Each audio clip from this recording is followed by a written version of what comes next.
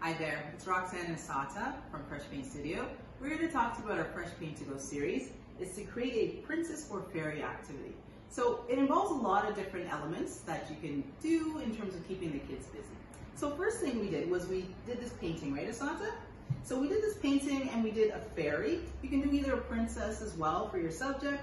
We used a vinyl stencil here, and then we used some sponges. And with the sponges, we just did some swiping in the background to do some different fun elements. And then Asata, for the mountains, what size brush did we use? We used a big brush. The bigger brush, yes, that was right. So we used the big brush for the mountains, and then we could have used a smaller brush in terms of adding some other little creative details and elements too in the painting. And then for the sun, we used this circle sponge and we just did a stamp, just like that. Put that in, really simple, nice and creative and fun. So other than the painting, there are other elements that you can do with this activity. We used these stir sticks and stars to create a wand. So Asata, what colors did you like best that you used on this wand? I used silver, blue, and gem stickers, and some purple.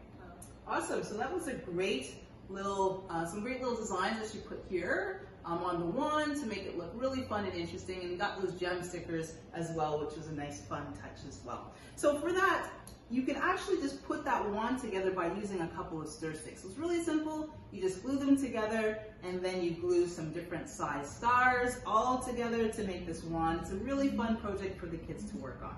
So we've done the painting, we've done the wand, and then we can jump into the crown. So it starts out as a plain blank crown and then you put it together. And then Asata, when you did your crown, what colors did you use that you liked the best? Purple and pink and turquoise and blue and orange and yellow. Yeah, so Asata used a lot of fun rainbow colors there on her crown, and she also did some other designs too with some gems, which was really cool. So after we did that, we then worked on our treasure box. It's a fun one because kids can hide lots of little things in there, and then we put a T on it with some gem stickers there, for T for treasure, of course. And Asata, what colors did you like the best on the treasure box when we painted? I liked the silver and the blue and the gold. Yes, so we got a lot of colors there that Asata used that she really liked, and then we put, of course, some more gem stickers on to further decorate that. So with this activity, there are a lot of little elements that you can put together and the kids can work on in order to stay creative and engaged.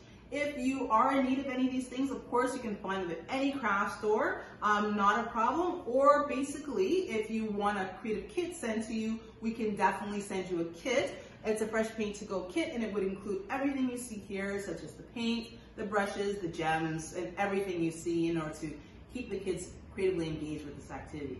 So if you would like more information, please send us an email at info@freshpaintstudio.ca, or you can also check out the website at freshpaintstudio.ca.